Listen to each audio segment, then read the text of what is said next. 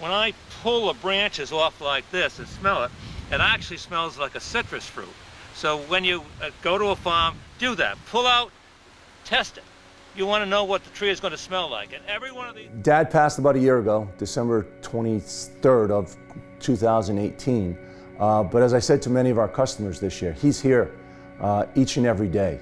Welcome to Big John Leyden's Christmas Tree Farm, where we do grow 100,000 trees, 14 species, and our motto is real trees for real people.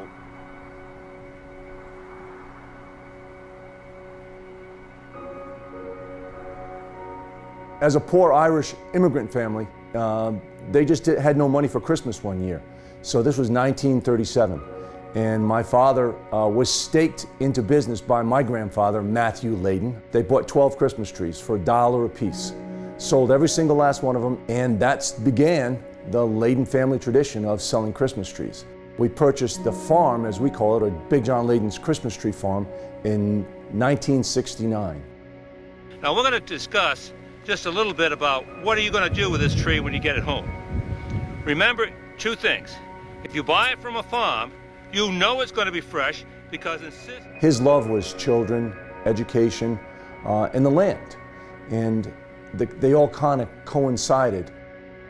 And the big thing is get a sufficient stand. Don't get one of these little tiny ones that hold a pint of water, because water, water, water, that's the key. Everything my father said was in triplicate. Welcome, welcome, welcome. Water, water, water. But he was a larger-than-life Big John, as he was known to his students. And to his family members. We have a white pine, my grandson Dylan.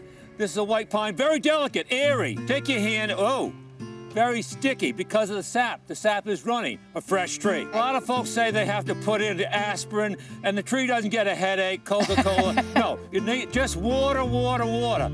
Of any place on earth, this was the one place that he would choose to be more than anything else. So each and every time a customer cuts a Christmas tree down, each and every time my brother, myself, or a family member walks on this land, he's here. He's here with us, and that's what keeps him alive in our hearts.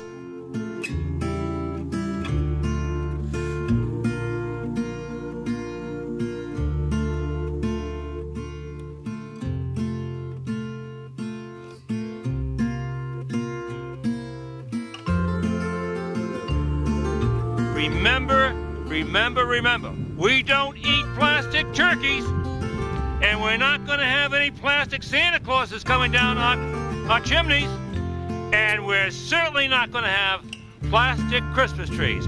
Buy real Rhode Island Christmas trees. Merry Christmas, all!